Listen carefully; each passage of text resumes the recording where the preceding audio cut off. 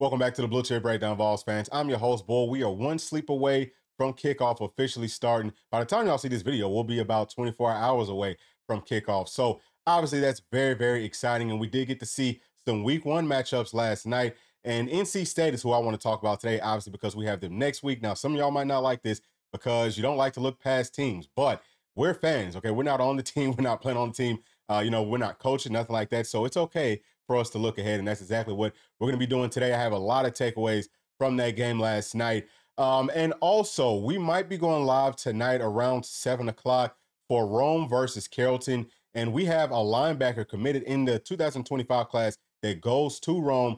And his name is Jaden Harmon. He's a really good one. Actually, he's our most recent linebacker commit. And he's going to be playing up against a few of our targets, for the 2026 class and 2027 as well. But also Juju Lewis plays for Carrollton. So that should be a pretty fun game. We'll see if we can get that up live for y'all. Keep a close eye out on the channel. But as always, y'all, please make sure to like and subscribe. Let's go ahead and jump into it. All right, so NC State beat Western Carolina 38-21. The game was a lot closer than the final score. It was close for about 3/4 of this game. And I think Western Carolina just kind of ran out of gas or whatever it is. But take a look at some of these stats right here. Grayson McCall, 26 of 40, which I believe is about 65%. He had 318 yards passing, 3 touchdowns, 1 interception. And then you can see over here, Western Carolina's quarterback went 24 of 40 for 241. So, I think that they did a pretty good job of passing the ball through the air. Now, as you just look at NC State's rushing, Jordan Waters ends up with 20 carries for 123 yards. And as a team, they rushed for 203 yards. This is big because they didn't do a great job of running the football last year. They were averaging about, somewhere around 130, 140 yards per game up until like the final 2 or 3 games of the season. So that looks good. But at the same time, they got like 100-something yards rushing in the second half. So I would not call it, dominant performance by their rushing game by any means. As you can see, Jordan Waters' long was 50 yards, and he is the transfer running back from Duke. Now let's come on down here. Oh, and also you can see that West Carolina was able to run for 120 yards, 6.3 yards per carry versus NC State. Now let's come on down to the receiving numbers. KC Concepcion is a stud. He's a really good football player. Kind of reminds me of a smaller Luther Burden, but you can see right here, 9 catches for 121 yards, 13.4 yards per catch, 3 touchdowns. Also, Justin Jolie or Justin Jolly. I still don't know how to exactly say his name, but that's the tight end from UConn that we had brought up on a visit from the transfer portal last season. And he really wanted to come to Tennessee, but we turned him away because he wasn't big enough for our system. And y'all know that the rest is pretty much history. We go on and get Holden Stays and Miles Kitselman to add to our tight end room. But I think that he looks really good. Obviously, coming up versus us, he's going to have a point to prove because we actually turned him away, and they were just hell-bent on coming on to Knoxville. So those 2 players, for sure, we're going to have to try to minimize what they do coming up next weekend. But, as a unit, obviously 318 yards, we already talked about that. Let's see what they did here on defense. Move on down, ba-boom, ba-boom, ba-boom. All right, so their leading tackler is actually Aiden White, who is their best cornerback. I was not overly impressed with him in this game. He got beat a few times. We'll kind of highlight all this stuff, but I just wanted to show y'all what the box score looked like, some of the stats, things like that. But this right here just kind of tells you, okay, well, it seems like Western Carolina was trying to get the ball out on the, outside, things like that. Maybe they just weren't doing a great job in coverage. And that's why this cornerback is going to have the most tackles for that team. That's very atypical. You do not see that very often. But, those are my biggest takeaways right there from the stats. All right, so let's take a step back. Let's look at this whole game from a 50-foot view. My biggest takeaways, number one, would be that NC State was not overlooking Western Carolina necessarily. Now, were they looking past to Tennessee? Some, yes. They probably were being kind of light in their play calls, especially early on in this game. But as it turned into a game with that they had to win, I'm sure that they opened things up. It looks like they did. I'm seeing the exact same stuff that we saw from their films last season. So I think that they opened it up a pretty good bit. We'll talk more about that here in just a second. I just feel like Western Carolina came out and they wanted this game more. They just played a little bit harder with a little bit more of an edge, and they pretty much ran out of gas in that 4th quarter. But I saw Western Carolina as a team that really was probably more prepared. Okay, they looked like they knew exactly what NC State was doing several times, especially, their defense. There were times, man, when they're running the routes for NC State's wide receivers. I saw that a lot. Now, people were open just because obviously NC State has a lot better talent than Western Carolina does. And also, there were a few plays that were just schemed and drawn up at perfect times, down the distance, all that type of stuff that lets me know that, West Carolina understood what NC State was going to do on those downs and distances. And they were able to score on those plays to get, really big chunks, things like that. So that leads me to believe, okay, that more than likely we've been trading notes with them. I think that they gave us some notes on UT Chattanooga and we gave them some on NC State. And I'm going to promise you that if that is the case, within the next couple of days, somebody from Tennessee will be on the phone with somebody from Western Carolina to get additional notes, post game. Like, okay, what did you see? How do they look out there? What's the speed like? What's the size?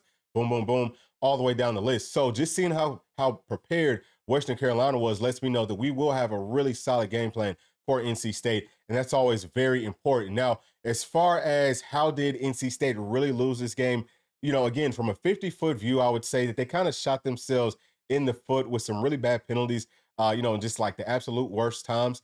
And I mean, that'll always get you. So that's something that you can expect should get cleaned up heading into next week. I'm, positive that will be a point of emphasis from their head coach.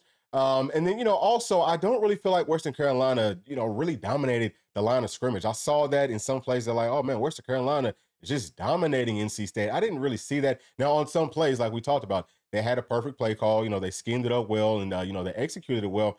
And it may have looked like they were dominant. But whenever I say dominant, I'm talking about moving bodies. Okay, I didn't really see Western Carolina doing a ton of that.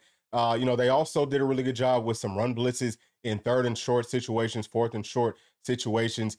I think that NC State tried to get a little bit too cute in some of those situations, and that's why they weren't able to convert. Now, on the flip side of that, keep in mind, Western Carolina's defensive front is not nearly as talented as Tennessee's is by any means. Okay, we've got some real dogs. This is not, Florida State situation in week 0 where people are hyping them up and they're not really that. No, no, no. We are really those dudes. Okay, they are some bad men up there. And they play with a chip on their shoulder. You will never have to worry about a Rodney Garner coached, defensive line not playing with a whole bunch of effort. They all will, and we're going to come in waves. And it's not just about that front four, but the linebacker core, forget about it. It's deep. And I think that NC State struggling to push Western Carolina around lets me know that we are probably going to get the better of them in the run game. Again, we're going to touch on all this stuff as we continue to kind of unfold, more and more about what we saw in this game. But those are some of my biggest takeaways. I don't think that it was some dominant performance up front by Western Carolina, but at the same time, if you're an NC State fan, then you got to be a little bit concerned that you weren't dominant up front versus Western Carolina. Now, on to the next points. Let's talk about the offense, okay? Number one, I think that it's pretty much the exact same offense that we saw last season, okay? And that is to be expected. We kind of touched on that earlier. But, I mean, they're running the exact same stuff. You're going to see a whole lot of stretch plays, outside zone plays, RPOs. They're going to make the offensive line go one way, throw the ball back this way. They like to use KC Concepcion as a decoy a lot in the orbit motions when they're running, things like that. I mean, it's typical of what they have always done. And I think that they executed some things well. Again, the running game, they're going to have to get better at that, okay? If they want to win the ACC, if they want to beat some of these bigger teams, the running game, they are going to have to improve there without question. Also, they had several wide receivers that were wide open that Grayson McCall just missed. I don't think that this was his sharpest game. He did throw for 300 yards, but I mean, he had 400 or 500 yards worth of wide receivers open that he just flat out missed. And they're not just open, like on some short stuff. They're open for, potential touchdowns, definitely big gains. So I know that NC State fans have to be a little bit concerned about that. Now, I'm going to ask, was it just some first game jitters or, what's going on? I think that he will end up playing better next weekend or, being sharper. I'm not going to say playing better, but I think that he will play sharper. And I also think, just kind of going back to the offensive line, they did a really good job in pass protection. A lot of the passes that he missed wasn't because of pressure. He just flat out missed them. So one of the biggest question marks for me is going to be, can Tennessee get pressure on NC State? The good news for us is it looks like they are willing to kind of let the plays develop down the field, which will give us more time to get to him. And I think that we will. I think that they're going to struggle mightily. We'll see what he does, whenever he's really got some pressure sitting in his lap. If you're not able to be accurate with a very clean pocket, what are you going to do when James Pierce and Joshua Josephs and Caleb Herring and everybody else, Jason Jenkins, Big O, Omar Norman, all those guys are coming at you from inside, outside. We're going to dial up blitzes every now and then. What's he going to do then? I think that right now you've got to feel very good if you are a Tennessee fan. But we haven't seen our boys play just yet. We have to wait for sure to see if they are who we think that they will be. But so far, y'all, I feel very confident about the way that we match up versus their offense. Taking a look at my notes and some other takeaways. I think that that's pretty much it for the offense. I just wanted to make sure that we touched on some of the key points again, just to kind of highlight what we talked about. The offensive line doesn't look great as far as run blocking goes. They do a whole lot of, zone schemes where you don't necessarily have to, be moving bodies. You just have to kind of get your body in the way. But I think that they're going to struggle doing that versus our front. At the same time, though, Missouri ran those same plays up against us last season, and we didn't really have an answer for it. I think a lot of that goes back to the linebacker play, which should be much improved this season. The linebacker should eat on all those plays. So, next point was that the offensive line did a really good job in pass protection, but they're going up against a much inferior defensive line compared to what they'll see versus our Volunteers. And also, Grayson McCall just was not accurate in the first game, but he's got over 10,000 yards passing. I think he's close to 70% accurate. So you would have to anticipate that that's going to pick up. That's not going to stay the same. And we already touched on guys like Casey, Concepcion, and Justin Jolie or Jolly. Those two guys, you have to really watch them for sure in the passing game. Now let's talk about the defense, okay? What I took away from them, they're continuing to struggle. Like we talked about this entire week, they are continuing to struggle with the gap scheme runs, okay? We saw that all of last season. We are continuing to see the exact same thing. And they did have a linebacker that went out early in this game, but he will be back, I believe, for the Tennessee game, just because he went out in the first half. I think that he only has to set off for one half, and he already sat out for the second half of the Western Carolina game. So just want to throw that out there because I know some people are going to be wondering about it. But yeah, I mean, they struggle with that. They also struggle with two tight end sets. Okay, we're seeing that. So NC State runs a 3-3-5, and you should be able to, you should be able to pull some guys around, use your leverage, things like that, gap scheme run versus them and have some gaping holes. Okay, but the thing about the 3-3-5 is it does a really nice job of stopping spread offenses, and we've struggled with that. Coach Heupel has struggled with that. Have we figured it out? I think that the answer to it is going to be two tight end sets. You can still run your tempo. You can, flex Ethan Davis out as a wide receiver sometimes, okay, and use him that way. But you can also bring him back in some tighter sets to get that extra man in to block. We typically run one tight end. I think that we'll do fine with that. We run the gap schemes with our tight end a bunch. But, I would just like to see us, if we're not doing a great job of establishing the run game, I would love to see us add an additional tight end. Try it for at least one series. We can do that, and let's see how it works. I have a feeling that we'll have a ton of success doing that versus teams that like to run 3-3-5s or three-man fronts in general, but especially versus NC State. They also are still struggling with zone reads and quarterbacks who can run. Now, the quarterback for Western Carolina is not Nico, but they struggle with him. I don't remember how many yards he had rushing, but it was a bunch. He had several big-time plays, and, Nico will run the ball versus them. I think that this will be the first game that people will be on notice of, man, look, Nico is a problem because he should be able to throw for a bunch of yards, but he should most definitely be able to run for a lot of yards. People don't understand how fast and how, elusive and shifty Nico actually is because he's so tall, he's so long, but he can make you miss, and he is a dog. I don't think he's afraid to lower his shoulder or none of that. He is a fearless warrior. So not to boost us up too much, y'all, I'm just calling it like I see it, okay? I'm not telling y'all nothing that y'all will not see on Saturday coming up. Let's see what else I have here in my notes. Now, their secondary played a ton of man in this game. Now, I don't know if that was just because they didn't want to see, or they just didn't want for Tennessee to see a lot of their different schemes and things like that. I also saw them, drop 8, run cover 3, things like that. I mean, they can do a lot of funky things because they have so many people that aren't playing up on the line of scrimmage, but they can also bring guys up to the line of scrimmage. So they can give you a whole lot of different looks, but I just noticed that versus Western Carolina, they played a lot of man. The secondary is supposed to be the strongest unit on their entire team, and I was not impressed. They were getting beat a lot by Western Carolina's wide receivers. Our wide receivers, I mean, we're deep with some guys that can go. We're talking about Dante Thornton, Brew McCoy, Squirrel White, Chris Brazel. Chaz Nimrod, who's up to 220 pounds. Who else we got? Caleb Webb, Mike Matthews. He might get into this game. Braylon Staley. What if Nathan Leacock gets in? We probably want to play all those guys, but we got a lot of guys that can go. A lot of guys that I feel like if you want to play one-on-one coverage with us, man-to-man, we're going to beat you, 9 times out of 10, especially if you're not getting pressure on us. It's going to be very tough for them to stop us playing that sort of a defense all the time.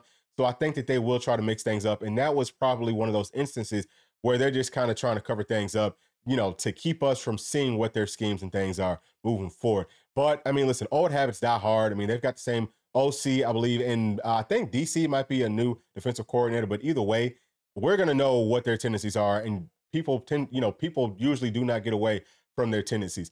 Now let's see, what else do I have here? They do like the blitz. I saw them blitzing a lot. Usually, if you're going to play a bunch of man, you're going to have to blitz. You can't just play man and think that your front four is going to get home all the time. So saw a whole lot of different blitzes. I saw, some different looks where they might have one safety playing high, like in the middle of the field, and he'll come blitz from the third level. And then, they'll bring a linebacker right up underneath him, just kind of overload that A gap, things like that. So, yeah, I mean, there's some things that you're going to have to kind of be able to identify, I feel like pre-snap, and everyone's got to be on the same page. And especially, third and long situations, they really like to dial it up in those instances.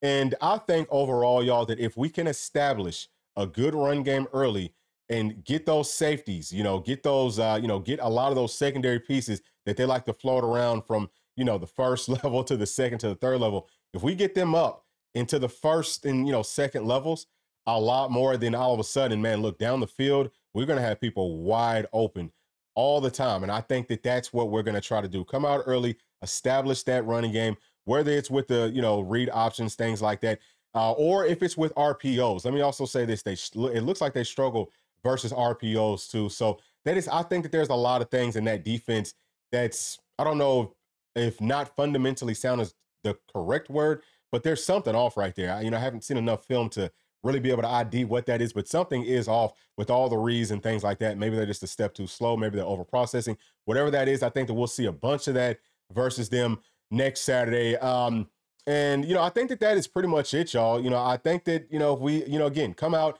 on defense, if we can, stop their run game, make sure we can get some type of pressure on Grayson, then we should be fine down the field. Now, they do have some guys that can make you pay, and they will win some matchups. They do a lot of stuff that Tennessee has struggled with, but I think that we'll be fine in this one, just because I feel like we are going to manhandle them up front. It's something that we had identified way back in spring practice. I told y'all I had been watching them in some spring clips, and I said, man, look, they've got some really good athletes, but up front, I think that we are going to push them around. I still feel the exact same way. I think I feel even more that way coming out of this Western Carolina game. And then, on the flip side, talking about our offense, we're going to have to establish that running game early, but we will get into a lot more notes as this week progresses. Y'all already know that. Very excited about our game coming up tomorrow. Hope to see everyone on the live stream. We'll probably start that one at around 11 a.m., but we will have that out for y'all officially at some point today. But as always, thank you so much for sticking all the way to the end. Please let me know your thoughts down in the comment section, and make sure to like, subscribe, hit that notification bell, share with your friends, family, and other volunteer fans. We'll see y'all on the next one. Thanks. Peace.